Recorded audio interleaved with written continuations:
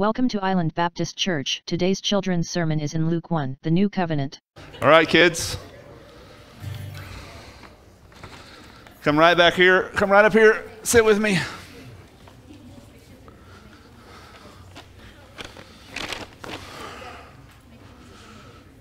Right up here. How are things? Week and a half left of school. It's going to be great, right? I brought some of my favorite pets. There's no more in there, right? Nope. This one's my favorite. This is my favorite. That's my favorite. I got to have them back. Favorite. Oh, wait a minute. I'm missing one. Who's got it? There's one more. Okay, we're going to have to look then. You look up under there to see if it's... If you look up under there. It's not in your hood, is it? Y'all don't have it in your pocket, right? Who's got it? These are my favorite pets. I can't do without them. Oh, wait a minute. I found him. Do you have your favorite stuff? Your favorite stuff, if it's missing, do you know it? What's your favorite stuff? It may not be Beanie Babies, or I don't know what it is. But if you walk in a room and you see it's not there, you're automatically, uh-oh. My favorite stuff has gotten down basically to my wallet and my car keys. And if they're not where they're supposed to be, I have huge problems. You know, God has favorites too. You know what his favorites are? All of us. That's exactly right. In fact, Jesus told a story because some people were getting on to him because he was hanging out with people who they called sinners. He told them a story. He says, which one of you, having 100 sheep, if he loses one, won't leave the 99 and go find the one? And of course, that is what they did. That's what shepherds did. You couldn't do without a sheep. I mean, you couldn't lose even one. They were like family. I mean, they literally lived with these animals. And so, and a sheep by itself won't live very long. And so you had to go rescue it.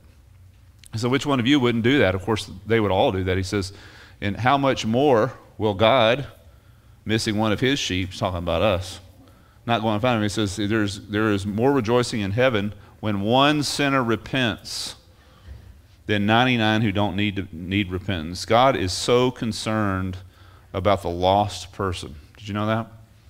What is a lost person? You hear people say that so-and-so is lost. It may talk about emotionally, he may be upset, or I don't know, psychologically, there may be something going on. But really, the lostness of people it's not a psychological or an emotional thing. It actually is a heart thing. Separating us from God is a thing called sin. God loves sinners. In fact, the reason why we're even here today and why the earth hasn't ended already is because God loves sinners.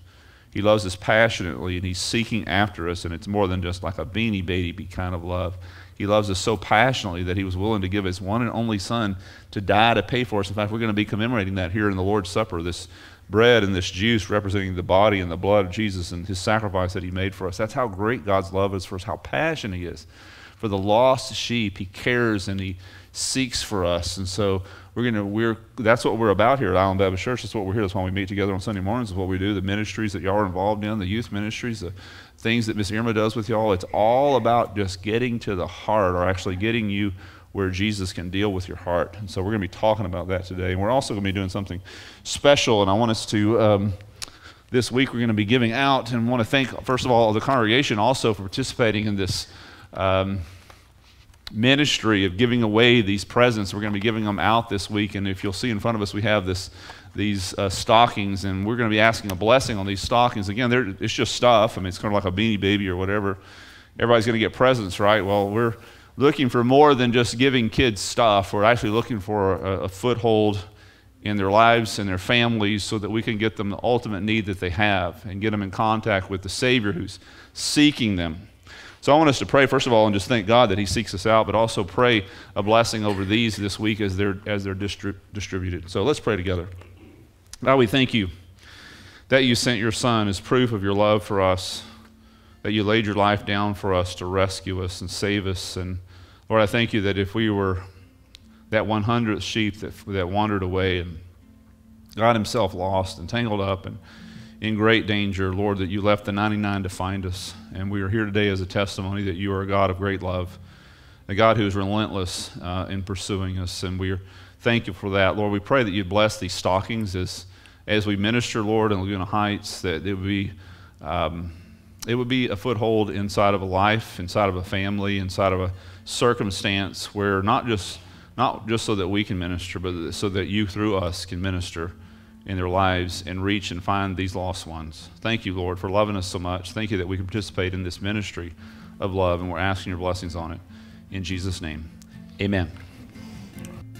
Thanks for visiting. Find us at www.islandbaptist.org.